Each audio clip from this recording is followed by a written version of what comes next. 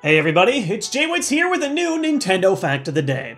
Today we'll be talking about the rapidly expanding world of shiny Pokemon hunting. All around the world, trainers are finding optimal ways to search for these rare miscolored Pokemon, and today I'll be working with two hunters I'm good friends with, TheJustinFlynn and my wife RenaeCollects, on the best way to find them. Just what are shiny Pokemon? In short, they're rare versions of Pokemon that have alternate coloring. Some look completely different than the originals, while others look pretty similar. But no matter the difference, they all sparkle as they enter the battlefield. You can actually check out an older video I made about shiny Pokemon right here. But one major thing about that video is that it was made a couple of years ago. Black 2 and White 2 hadn't even hit the States yet, and now with the modern releases of X and Y and Omega Ruby Alpha Sapphire, there are a ton of new ways to go on the hunt and add to your shiny collection.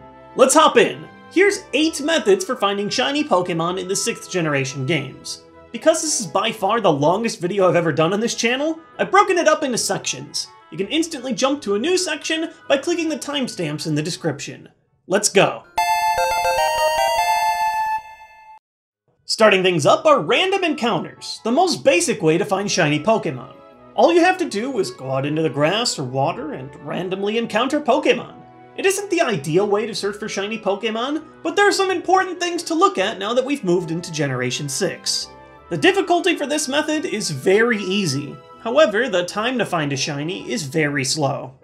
Starting with Pokemon X and Y, the odds of finding a shiny Pokemon in the wild actually doubled. It used to be 1 in 8,192, but in both 6th generation titles, your basic rate for finding a shiny Pokemon in the wild is 1 in 4,096. Let's take a quick look at some of the most common tools used when shiny hunting. While walking through the wild with the odds of 1 in 4,000 encounters sounds pretty intimidating, there's a new tool that was introduced in Black 2 and White 2 onward, the Shiny Charm. We'll get to all the uses of the Shiny Charm in a moment, but in general, it triples your odds of finding a shiny Pokemon in the wild, while also increasing some of your other methods as well. So your chances of finding a shiny Pokemon in the wild with the Shiny Charm become closer to 1 in 1,365. Not bad! For almost all the methods that we run into today, we'll be assuming that you have gone through the journey to get the Shiny Charm for maximum odds during your hunt. Getting the Shiny Charm is a bit of a challenge though. You only receive one by talking to your game's professor after completing the National Dex. This means that at one point you need to own one of every Pokemon in the National Dex, not just see them all in battle or in the wild. There are some shortcuts though.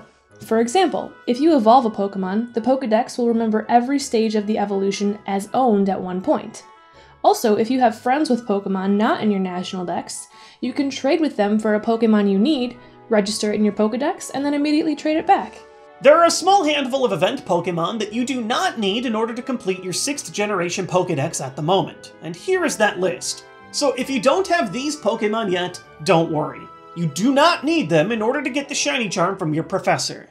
Also, here's a fun bonus. As you complete your National Dex, you also greatly increase your odds of critical capture, where the ball whistles as you throw it, shakes in midair, shakes just once on the ground, and has a greatly increased chance of capturing your Pokemon. One common thing you'll see with shiny hunters are a lot of critical captures, likely because most of them have already completed their Dex for the Shiny Charm. One tool you might want to consider when shiny hunting with random encounters is a Pokemon with the Synchronize ability. When a synchronized Pokemon leads the party, there's a 50% chance that your encountered Pokemon will have the same nature as your synchronized Pokemon. If you're looking for a shiny with a specific nature, this will at least give you a coin flip's chance when you finally encounter it. And one final set of tools you want to consider when finding shiny Pokemon are capturing aids. An easy way to increase your chances of capturing an encountered shiny Pokemon is the Capture O-Power. By continually using this in your PSS, you can build it up to level 3 and greatly increase your chance of catching a Pokemon. A final thing to consider are your Pokeball options. Obviously the Master Ball is a sure thing, and worth saving for a scary shiny encounter. Your next best option is the Quick Ball, which has a strong 4x multiplier when thrown only on the first turn. Past that, I also recommend the Dusk Ball, which has a 3.5 multiplier at night and in caves, as well as the Repeat Ball, which will always have a 3x modifier because you will have already completed the Pokédex to get the Shiny Charm. So if you just want to hop in and start looking for shinies, this is a start. But if you want to dig into some more advanced methods that give you a much better chance than 1 in 1,300 or so, here are all the major hunting methods. First up is Horde Hunting. In this method, you'll set the game up so that you only receive the new 6th generation Horde encounters when shiny hunting. This method is one of the best for new hunters. The difficulty is easy, and the time for finding shinies is fast compared to most other methods. All you need to start Horde hunting is a Pokemon with the attack Sweet Scent or the item Honey. Outside of battle, you can use Sweet Scent or Honey to activate a Horde battle in any area where they are possible. In X and Y only, these moves will only work when the sky is clear, but in Omega Ruby and Alpha Sapphire, they'll work in any weather. Your odds for Horde hunting with the shiny charm are still around 1 in 1,365. But because you get to see 5 Pokemon at once, it's actually one of the fastest methods of shiny hunting. All you have to do is call a Horde in with Honey or Sweet Scent, and if you don't see any shinies, run and reset the cycle again. Once you do find a shiny in your Horde, just remember that you need to knock out the other 4 Pokemon before you can throw a Pokeball at your shiny. Be careful to make sure that your shiny Pokemon isn't the one that you attack when you take down the Horde. You can see which Pokemon you're about to attack in a Horde highlighted at your bottom screen. You'll want to stay away from multi-hit attacks like Surf and Rock Slide as well. I highly recommend Horde hunting as a starting option once you get your shiny charm. But if you want some of the most powerful Pokemon in their shiny form, our next method might be the one for you.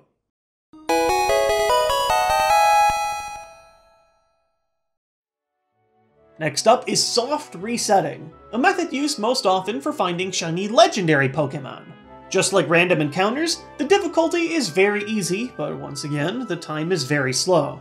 This is essentially doing a random encounter shiny hunt, but there's one little trick that can help you when finding a shiny legendary Pokemon. Usually, with legendary Pokemon and a handful of other special Pokemon, they stand in a room or a cave and can only be battled once. Most trainers will save their game before a fight in case you don't catch the Pokemon. With soft resetting, you save before your battle and then approach the legendary. If it isn't shiny, just reset your game and try again. Don't just turn your game off and back on again though. Soft resetting is a technique that resets your game back to the start menu a little bit faster. On the 3DS, you can soft reset by holding down L, R, and either start or select at the same time for a couple of seconds. If done right, your game will reset to the menu, saving you a little bit of time. Just like regular encounters, this is much easier when you use the shiny charm, theoretically giving you around a 1 in 1,300 chance at finding a shiny Pokemon. There's also a list of some Pokemon that, no matter what, will never be shiny when encountered. We call this Shiny Locked. In X and Y, your Shiny Locked Pokemon include the legendary Bird Trio, Mewtwo, and the XYZ Trio. In Omega Ruby Alpha Sapphire, your Shiny Locked Pokemon are Groudon, Kyogre, Rayquaza, and Deoxys. Speaking of Omega Ruby Alpha Sapphire, the Mirage spots that you can soar to make for great shiny resetting locations as long as you haven't caught all the legendaries that are there already. There are a lot of rumors that the Mirage Spot legendaries have above average odds of being shiny, but there's no hard evidence that I could find to support that at this time. All we do know is that soft resetting is at least the usual 1 in 1,365. And just like any kind of shiny hunting, sometimes you'll get really bad luck. And sometimes you'll get really good luck.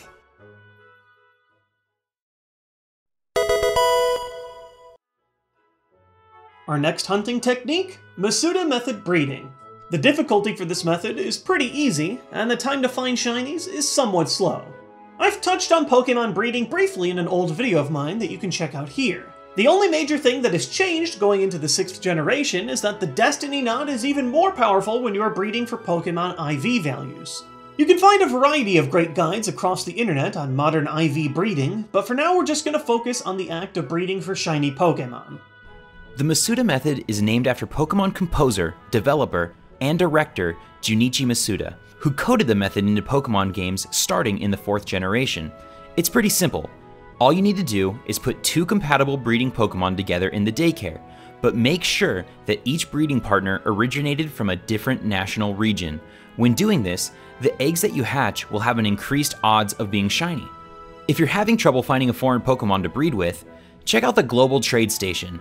Another good place to try are online Pokemon communities with trade sections, like PokemonForever.com. In the 6th generation of Pokemon, your odds of finding a shiny using the Masuda method without the shiny charm are about 1 in 683. Not terrible if you just want to hop in and look for shinies right now without the charm. With the shiny charm, your egg hatching odds increase to 1 in 512. The shiny charm does have less than a 3 times increase in odds with this method, but it still does help. The tools you'll need for Masuda method breeding are a little different than other methods. The main thing we look for are ways to make creating and hatching eggs as fast as possible. One tool that can aid you is the oval charm, which increases your chances of getting an egg over time when 2 Pokemon are in the daycare.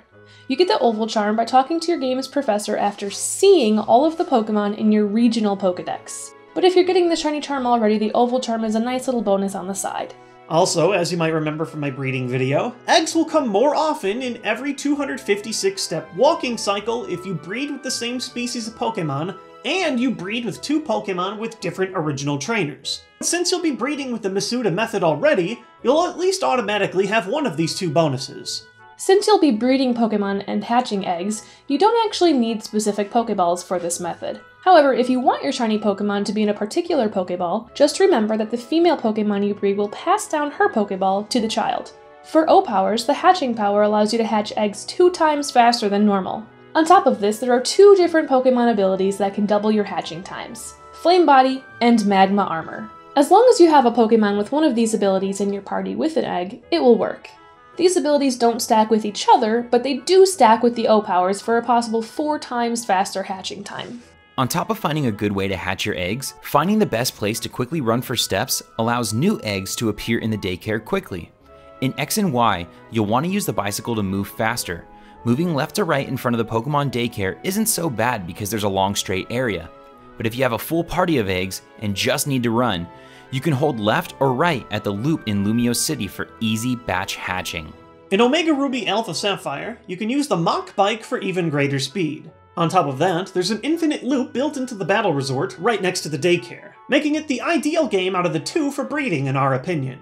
Overall, the odds on Masuda method breeding are really good. The only thing that can hold you back is that it takes a lot of time for each individual egg to hatch.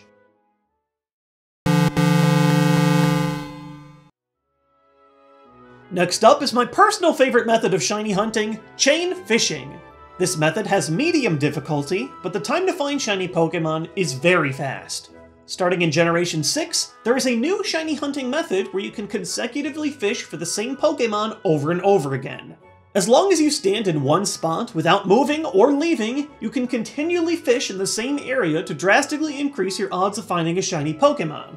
You don't even have to keep finding the same Pokemon, and you can use any of the different strengths of fishing rods that you'll find over the course of the game. At face value, it seems pretty simple. Just keep fishing with the same rod without moving, and eventually you'll find yourself a shiny. You can either knock out or run away from the Pokemon that you find, but you have to stand still between each cast. The hard data on shiny fishing isn't exact, but it seems that as you continually find new fish without failing, you can increase your chances to find a shiny Pokemon at the end of your rod. Results for this method do vary greatly, but overall my average chain for finding a shiny Pokemon is around 80 consecutive fishing encounters without a mistake. Unfortunately, there are a few things that can lead to your failure on the chain. When shiny fishing, there are 2 ways that your chain can fail. The first is missing your button press when trying to catch a fish. When fishing, you have to press A the moment you see the bobber drop. It will also make a quick splashing sound. If you press the button too early or too late, the game will let you know how you messed up. The second way your chain can fail is a little more unpredictable. Sometimes, without any bad presses on your part, you'll get the message, "Nothing seems to be biting." Unfortunately, this message can pop up at any time and ruin your chain. There are 2 ways to help against the "nothing seems to be biting" message. The first is by carrying a Pokemon with Sticky Hold or Suction Cups ability and keeping them at the front of your party. These abilities help you fish without the random missed bites. The other method is fishing in spots that are surrounded by enclosures like rocks or dry land. This is a hint suggested by the man in the fishing shack on Route 16 in X and Y. This same fisherman tracks your longest fishing chain as well when you talk to him. In my opinion, I think this is the fastest way to find new shinies, usually taking less than an hour or 2 to find a new shiny Pokemon once you've mastered the technique. The only downside is that there is not a huge variety of Pokemon to find when fishing in the 6th generation, with only around 40 to 50 types of Pokemon that you can find when considering both game sets, all rod combinations, and evolutions. Still, if there's a fishing rod compatible Pokemon and you want its alternate shiny form, chain fishing is probably your best option. Up to this point, every method we've talked about works in all 6th generation games, but the last 3 methods will only work in either X and Y or Omega Ruby Alpha Sapphire. Let's start with the X and Y exclusive methods first.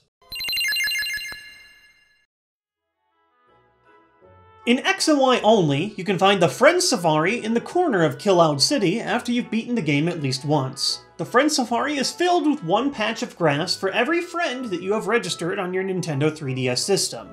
This method is very easy and takes a medium amount of time compared to other methods. Friend safaris are locked to individual types, but the Pokemon in each safari varies a little bit from patch to patch. Immediately, any friend safaris that you own will come with 2 different Pokemon. However, if one of your friends has beaten the Elite Four at least once, you'll also unlock a 3rd Pokemon in the patch. If you notice that one of your friends has beaten the game but you still haven't seen a 3rd Pokemon in their safari, try having both you and your friend connecting online with the PSS to see if that updates your Pokemon count. Searching in the Friend Safari is the same as random encounters, but the Friend Safari has some special properties. First, your odds of finding a shiny Pokemon in the Safari are 1 in 512. Matching some of the best methods out there for hunting. But the biggest difference is that the Friend Safari is not affected by the shiny charm at all, meaning this is a method you can do to hunt for shinies easily, even without completing the national dex. In many ways, Friend Safari hunting reminds me of shiny chain fishing. Both methods are pretty fast, but unfortunately you're limited to a small selection of Pokemon to hunt for. That said, if you've never tasted the thrill of a wild shiny Pokemon, but you don't have the time to grab all the Pokemon for your national dex, this might be your #1 place to start. And that brings us to the last X and Y exclusive method, radar chaining. This method first launched in the 4th generation of Pokemon with Diamond and Pearl, but it was brought back in Pokemon X and Y. You can obtain the radar by talking to this scientist in Lumiose after beating the game. This method's difficulty is hard, but the time to find a shiny Pokemon is fast. Because JaegerSenpaii knows this method the best, I'm gonna leave most of the explanations to him.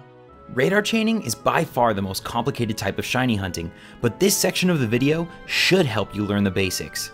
What you'll need is a Pokeradar, and a lot of repels. This is also another method that doesn't need the shiny charm for maximum odds. Usually, when you use the Pokeradar while standing in the center of a grass field, you'll spawn a bunch of shaking grass patches. To start a radar chain, you must step into one of these shaking patches to begin your journey. If you find a Pokemon that you want to hunt for in the wild, knock it out to continue your chain. If you found something different, you can leave and reset your radar by walking 50 steps. Once you've knocked out your first Pokemon, the grass will immediately shake again and the music will change to this. That music means that you're ready to start chaining. The idea with radar chaining, once you've started, is to continually jump into grass that is violently shaking. The grass around you will shake at different speeds and sounds, but only the best grass moves a lot and makes the most noise when it shakes. Your goal when shiny hunting is to encounter the same Pokemon 40 times in a row, which increases your odds of finding a shiny Pokemon to 1 in 200 per patch. I have a tracker you can use to find your odds of finding a shiny Pokemon at any given time during radar chaining, which you can find here. As you can see, your odds increase exponentially as you get closer and closer to the magic number of 40. Sometimes, the grass around you doesn't move very fast. If you don't think you have good grass in your pile, just run for 50 steps and reset your radar. As long as you keep hearing the music, your chain is still good to go. Just make sure when you're walking to dodge any patches of grass that appeared in the field. If you step in a bad tile that shook, you'll enter a new encounter with a good chance of breaking your chain. In a perfect world, you step into fast-moving grass over and over again until you have seen the same Pokemon 40 times in a row. After that, all you need to do is keep resetting your grass patches until one of them sparkles. Because your odds are the maximum 1 in 200 once you've hit 40, you have no reason to step into new grass anymore. Just keep resetting until you find that shiny grass. Pokeradar chaining is unique because it's the only way to guarantee you will find a shiny Pokemon in the wild. If grass sparkles at any time during your radar chain, step into it to guarantee yourself a wild shiny Pokemon encounter. Unfortunately, there are a lot of things that can end your chain, forcing you to start all over from the beginning. Here's a list of things that can end your chain. 1. Finding a Pokemon that is different from the one you're chaining. This usually happens when you step into grass that looks good but isn't quite the perfect patch. 2. Leaving the area of grass that you're chaining at. 3. Quitting the game. 4. Not knocking out or capturing a Pokemon to continue your chain. This is different from chain fishing. You can't run away from an encounter to keep the chain going. And finally, 5. Walking into grass or resetting the radar on the edge of a field. Every time you walk into grass, it will automatically set off a new radar after your encounter. Sometimes, if you're at the edge of the grass field, the game will attempt to spawn grass in areas where there isn't any. If this happens, your chain is over. To help prevent this from happening, only walk into good grass if you see it away from the edge of an area. Even if good, fast-moving grass is on the edge, you can still reset it by walking 50 steps and reusing your radar to get a new selection to choose from. Sometimes, when you're using the Poke Radar, the music will change. If this happens, you have a 1 in 200 chance of finding a shiny Pokemon. This means don't step into any grass and just keep resetting the radar. The music will last anywhere from 1 to about 5 turns and then go back to normal. You can now resume your chain from where you left off, as if nothing ever happened. As you can see, radar chaining is pretty intense. However, once you get a knack for it, it's by far one of the fastest ways to find new shiny Pokemon. I recommend trying it out in a bigger area to prevent edge grass, and I also highly recommend playing with headphones so that you can hear the difference between good grass patches and almost good grass patches.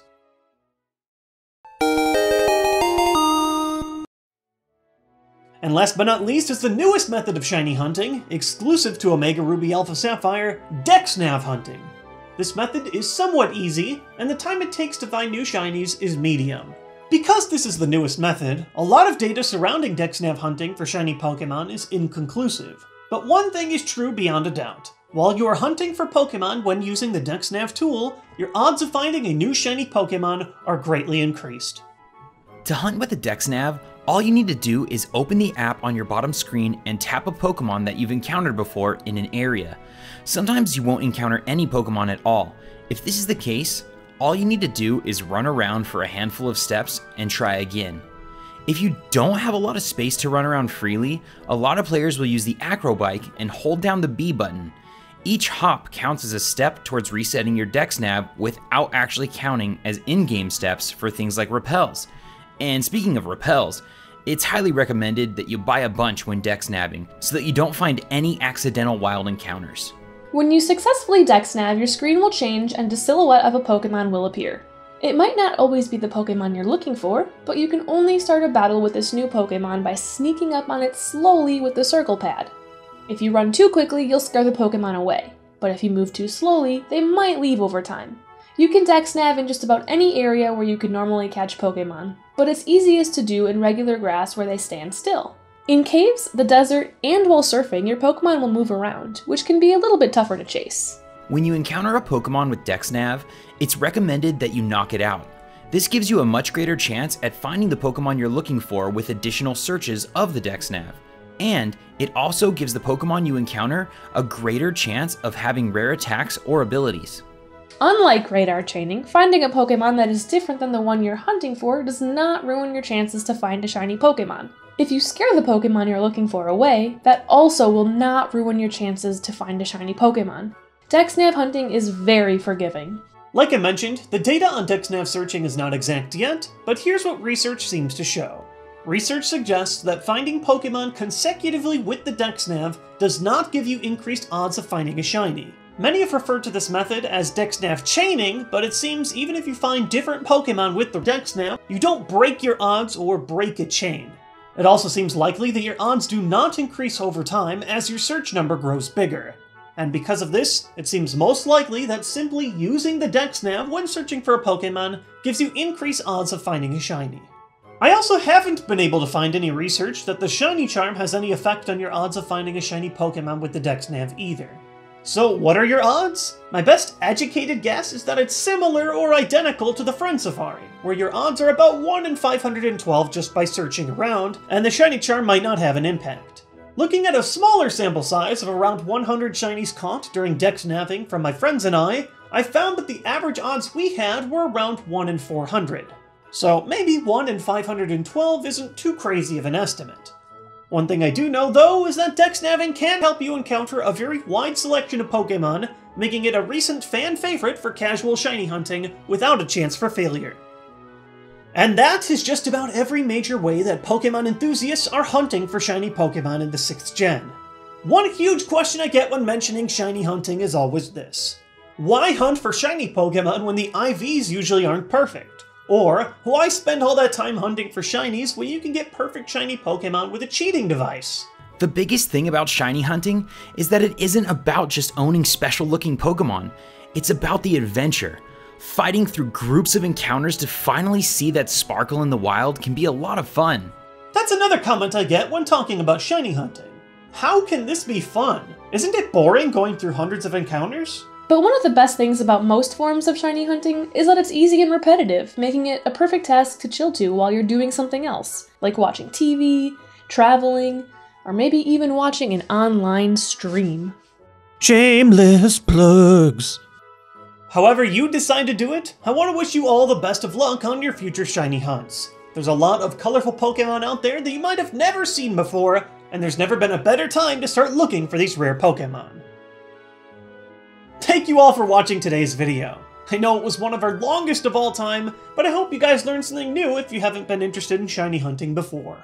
If you want to check out some successful hunts from each of my guests, you can find some of their videos and channels right here. Also, if you enjoyed this video, consider clicking the subscribe button to get alerts whenever new content comes out. I'll catch you guys next time with more Nintendo content.